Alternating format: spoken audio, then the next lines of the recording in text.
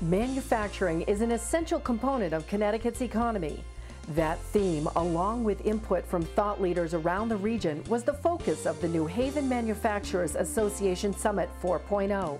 The event was held October 7th, 2010, to a standing room-only crowd on the Covidian campus in North Haven.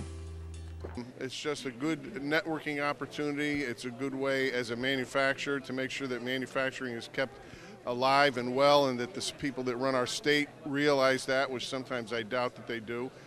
New Haven Manufacturing Association is important for the little guy, especially in Connecticut where manufacturing is supposed to be going out. New Haven Manufacturing Association is helping to bring it in and keep us here. And we're here today because manufacturers are what drives our Connecticut economies, the manufacturers. Manufacturing is alive, manufacturing is well, and manufacturing is here to make a difference. We create real product that creates wealth, that creates jobs.